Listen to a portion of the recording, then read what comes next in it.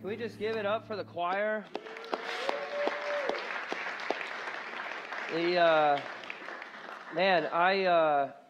It's been such a great day already, and, I'm going to come up here and ruin it, so I'm sorry.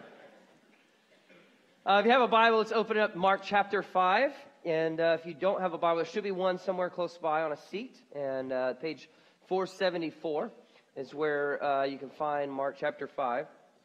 As you're getting there, I want to just kind of set the stage of where we're at in the story. In Mark chapter 4, there's this scene that takes place in Mark chapter 4 where Jesus is on a lake with his disciples, and they're traveling from one side of the lake to the other, and this storm comes up.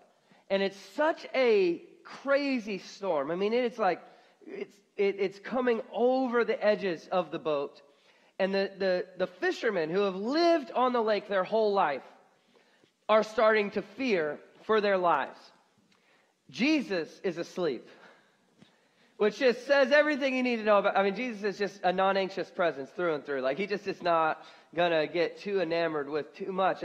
But he just is asleep, and the disciples are freaking out. They're scared to death. They go to Jesus. They wake him up. They're like, "Hey, don't you care if we drown, Jesus?"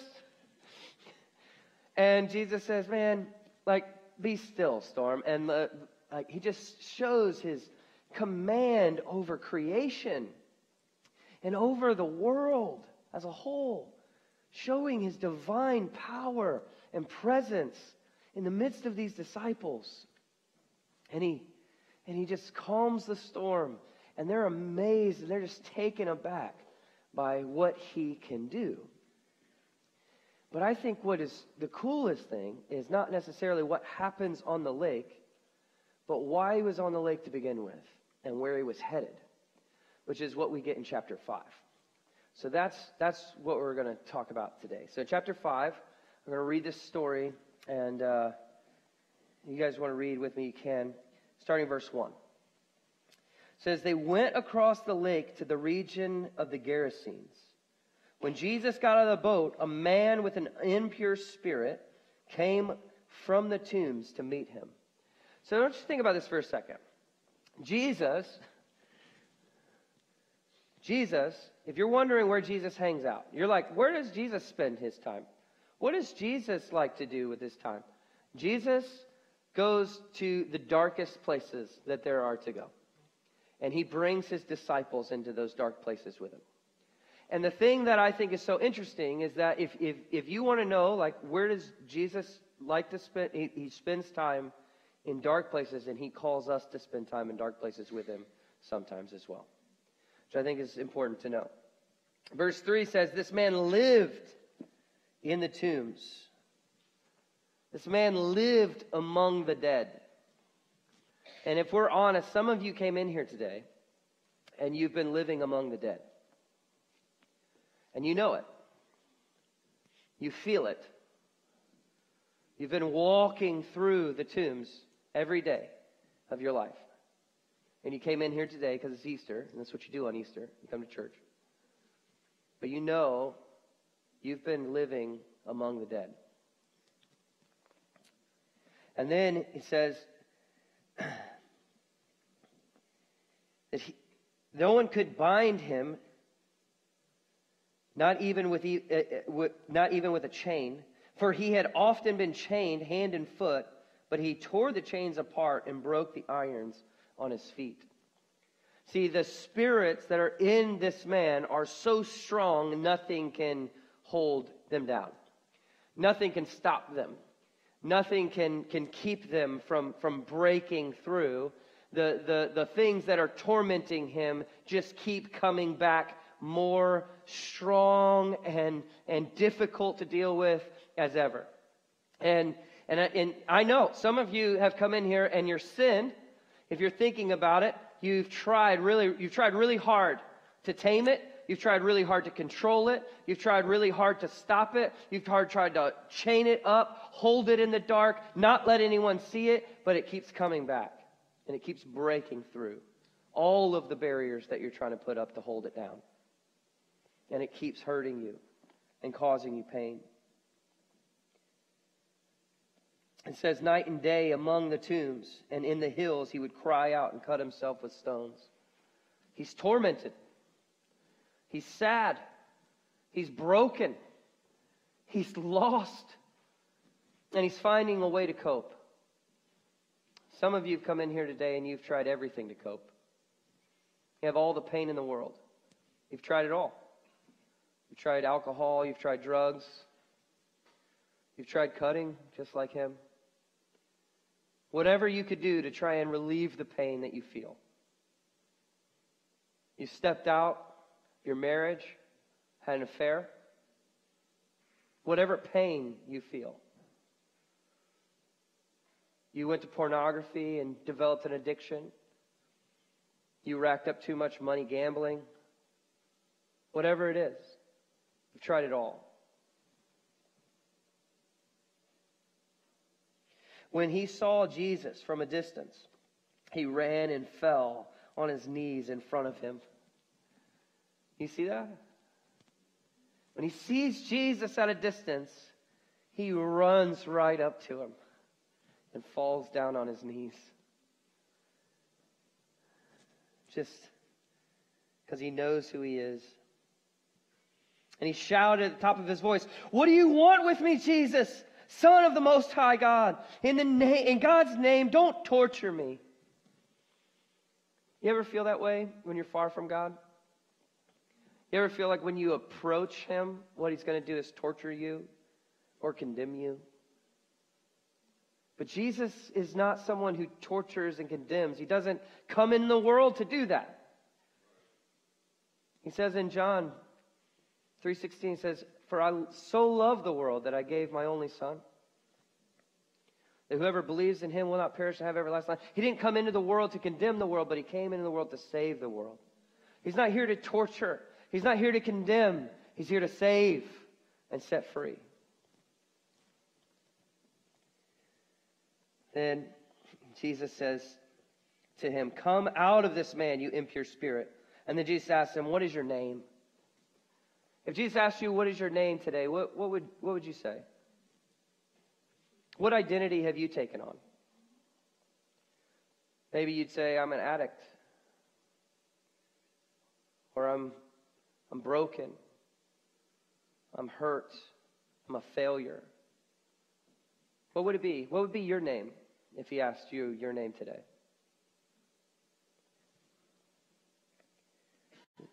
The man replied, "My name is Legion, for we are many."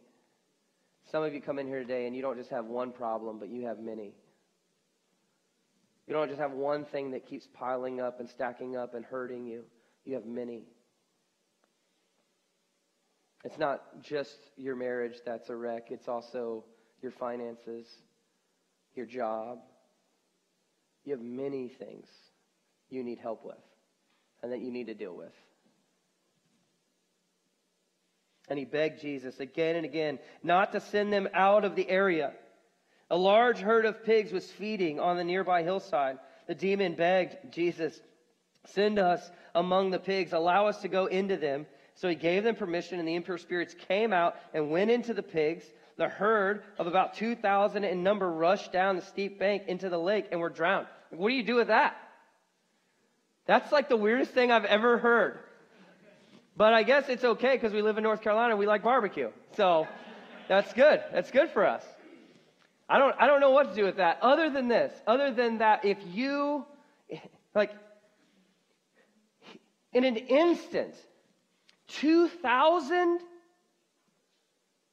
things that are tormenting this man, in an instant, with a word from Jesus, are gone. Gone. Just like that. That's the kind of power that he holds. He has the authority over these spirits. Those tending the pigs ran off and reported this to the town and countryside. And the people went out to see what had happened. When they came to Jesus, they saw the man who had been possessed by a legion of demons sitting there dressed in his right mind, and they were afraid. Those who had seen it told the people what had happened to the demon-possessed man, and he told them about the pigs as well. Then the people began to plead with Jesus to leave their region. As Jesus was getting into the boat, Jesus doesn't argue with them. They hear about it, and they aren't inspired. They aren't intrigued. They're like, please get out of here. Like, we don't want to have anything to do with you. And Jesus doesn't go like, but I'm Jesus. He's like, okay, I'll just get in the boat. I did what I came to do. He gets in the boat. He doesn't throw a fit. He says the man who had been demon-possessed begged to go with him, but Jesus did not let him, but said, go home to your own people and tell him how much the Lord has done for you and how he has had mercy on you. This man had been so far from his family or anybody that loved him or cared about him for so long because of his struggles, because of his pain, because of the things that tormented him day and night throughout his life. And Jesus is like, no, you don't need to come be with me. Go back to your family where you belong. Go back home where you are meant to be. And so he does. He goes home. Says this in verse 20. So the man went away and began to tell the Decapolis, which means large city, how much Jesus had done for him, and all the people were amazed. And I know you're thinking right now, Derek, this is just such a cool story, and it's kind of weird and also kind of amazing at the same time, but isn't this Easter?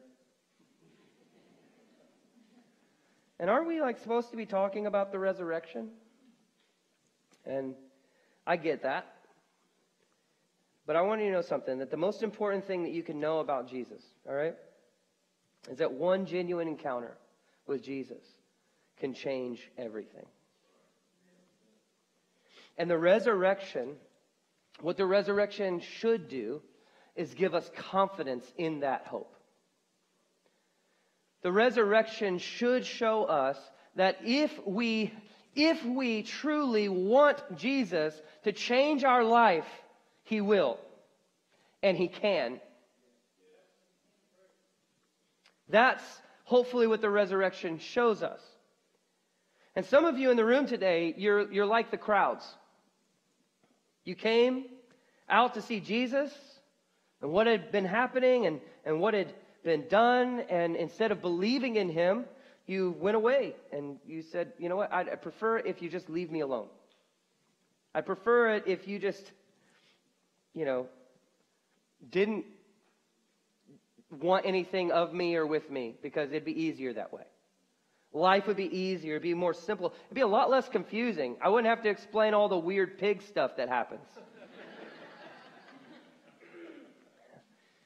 But here's the power in this story. Here's the power in the story. Jesus makes His way through a storm, not to reach a city and not to reach a town, but to reach one man. He makes His way through the storm, not to try and reach the masses, but just to reach one man. It says in verse 18, which is key, I think, that tells everything in the story. It says in verse 18, it says, as Jesus was getting in the boat, the man who had been demon-possessed begged Him to go with him. The power in that verse is not that he wanted to be with Jesus. The power in that verse is that he had been demon-possessed and he's not anymore. At the beginning of the story, he was possessed by demons, 2,000 of them. At the end of the story, he's no longer possessed by any demons. He's not who he once was because of Jesus. Because Jesus changed his life forever because He wanted Jesus to change his life. And He did. And so when He shows up, it doesn't matter. He doesn't care. Like when Jesus shows up, He doesn't care if the masses believe. He doesn't care if everyone comes to follow. He's happy if one just says yes. He's excited when one just says yes. When one says, change my life, and starts to follow him. And the truth is, Jesus is the only one who can change someone's life like that. You and I can't do that. We can only help direct Jesus to the one who can. And the resurrection of Jesus also is proof that he is the only one who can do what he does. No one else can do what he does.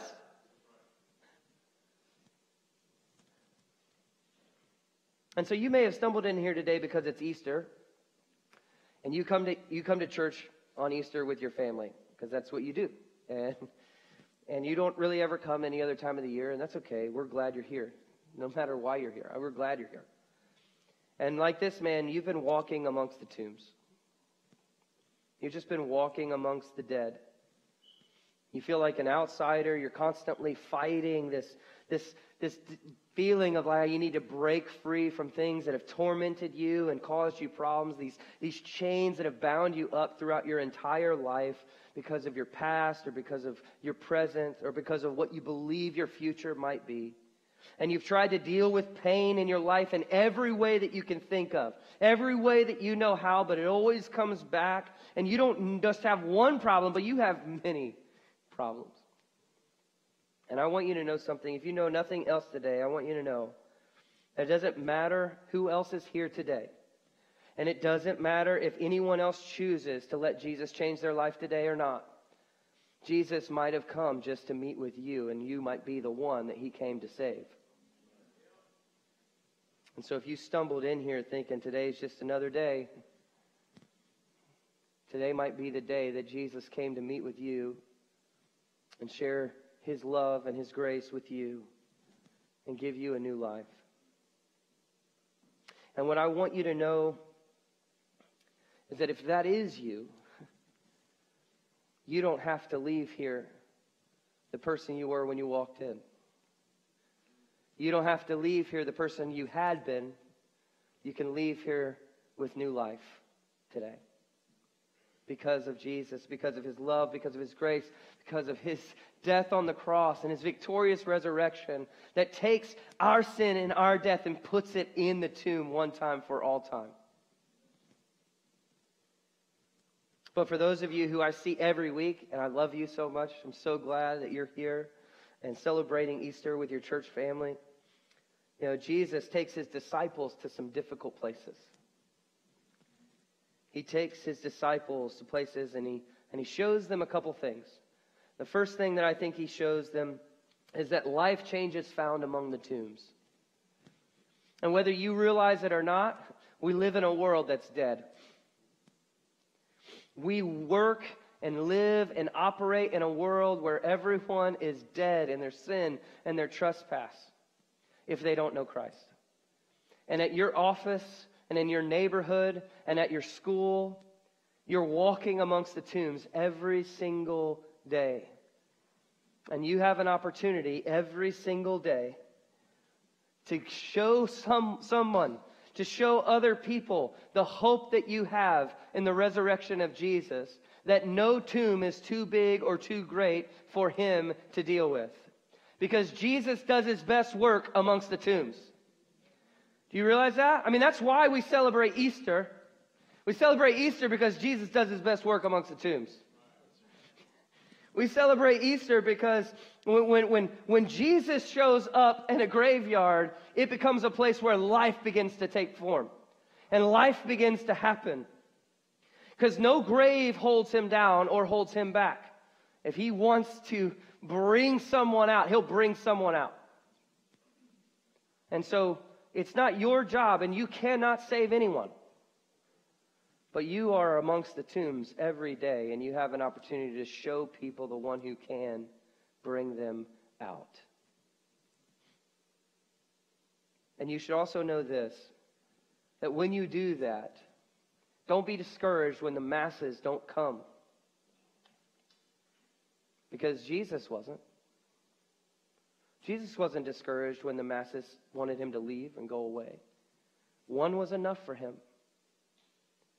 And so if you go into the tombs and you find one, that's enough for Jesus. If you go into your world and you begin to love on people in your circle of influence, one is enough for him.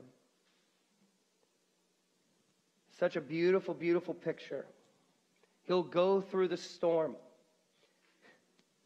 for one. And he's okay if that's what you do too. And that might be your kids for some of you. Some of you, your kids might be one of those people. It might be your husband or your wife. It might be a father or a mother. It might be somebody you're really, really close friend with. It might be some rando demon-possessed guy in a graveyard. I don't know. But my guess is probably not. It's probably somebody close at work or at home. And if you help them find their way to Jesus, find their way back to God, find their way into his love and his grace, that one is enough for him. So, because you have been saved and because Jesus has risen and he is alive and he's alive in you, you have a story to tell and a story to share.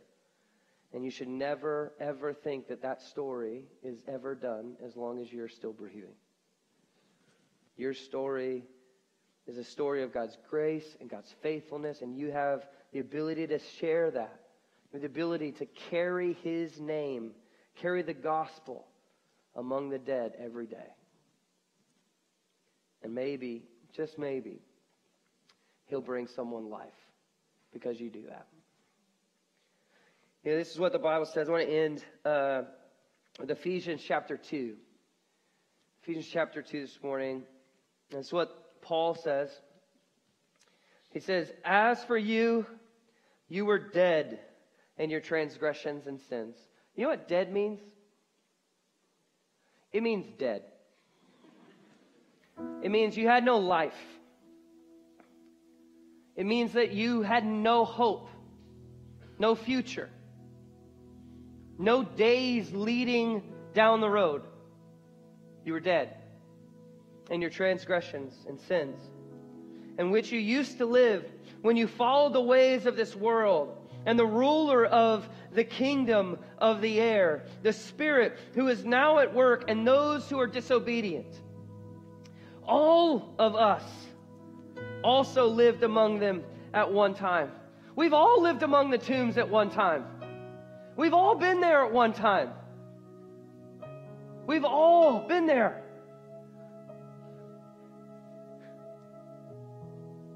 Gratifying the cravings of our flesh and following its desires and thoughts.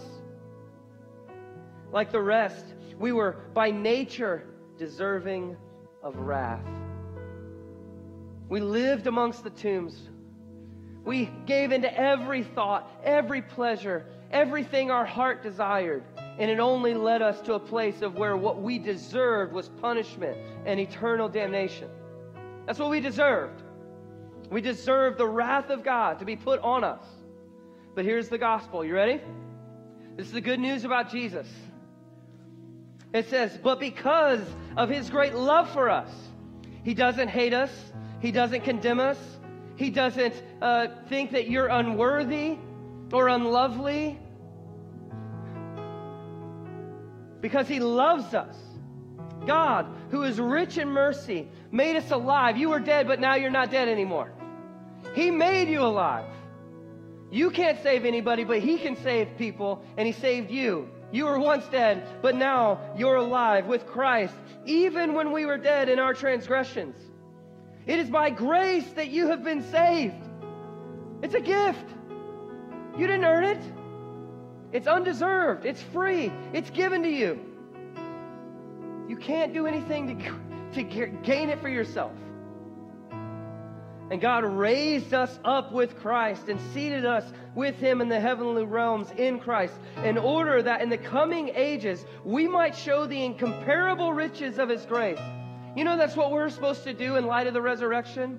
In light of what Jesus has done for us, in light of the fact that Jesus has saved us, our job is to share the immeasurable riches of his grace with the world. so that heaven comes and invades earth right here and right now through our lives because of what he's done in our life. It says that the incomparable riches of his grace are expressed in his kindness to us in Christ Jesus. For it is by grace you have been saved. You didn't earn it. Through faith. It is not of yourself. It is a gift of God, not by works, so that no one can boast. Today, we do not boast. We do not boast in what we do well. We do not boast in our own, pleasures or successes or anything else like that. I am not someone who will ever stand up here and boast in how great of a person I am, because I'm not that great. I'm just a guy who lived among the tombs, who needed saving, and said, change my life. And Jesus came in. And he changed my life. There's nothing to boast about except him. There's nothing to boast about except his grace. There's nothing to boast about except his love and his mercy and his kindness and forgiveness. And so you may not feel like you are worthy. You don't have anything to boast in. Lay that down. Jesus loves you. He wants to save you. If you are saved, don't ever boast in your own goodness. Because who you are because of Christ. If you've never made a decision to follow Jesus today, we're actually, in just a few minutes, we're going to baptize 2 people.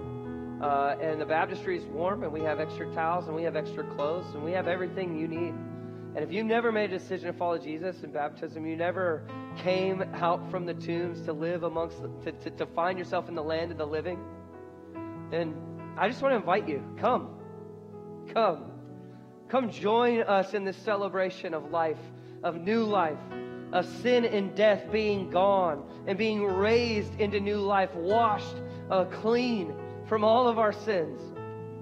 That's what this is about. If you've never done that, I just want to make that invitation. Feel free. Come. Say, hey, I think I'm ready.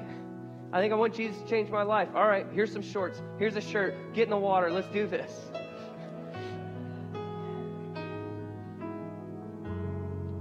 I want you to remember something. I say this every time we do a baptism because I think it's really, really important. And anytime that I give an invitation, because I don't always give an invitation like this, but when I do, I try and make note of this point. That Jesus and the angels in heaven rejoice every time a lost one is found. And so a lot of people are afraid to come forward. A lot of people are afraid to take that step and say, I believe. Don't be afraid. Because the only thing waiting you on the other side of that water are cheers. From God in heaven and the angels in heaven and from everyone here in attendance today. We're going to celebrate like we've never celebrated before because someone who's lost is going to be found. So if you want to come. We're ready for you. Jesus loves you. He's ready for you. And you might just be the one that he came to meet with today. You might just be the one that he came to save. Let's pray. God, thank you for your love. Thank you for your grace, your mercy, and kindness. God, your riches, the riches of your grace, compare nothing to the riches of this world. The riches of your grace compare nothing to the things we hold dear. They are greater and they are stronger. They are more beautiful, more elegant. God, you you stepped out of heaven and came to live amongst us, amongst the tombs, to save us and set us free. May we never forget that. And we never forget the cost that you paid, the price that our sin put on your head, that you had to go to the cross to take on the wrath that we deserve. But God, may we also never forget the power that you yield over death and over sin, and that our sin has been removed from us as far as the east is from the west, because of your victorious resurrection over sin and death, because you left sin and death in your grave when you walked out. And so, God, that's what we celebrate today. We love you and praise you in Jesus' name. Amen.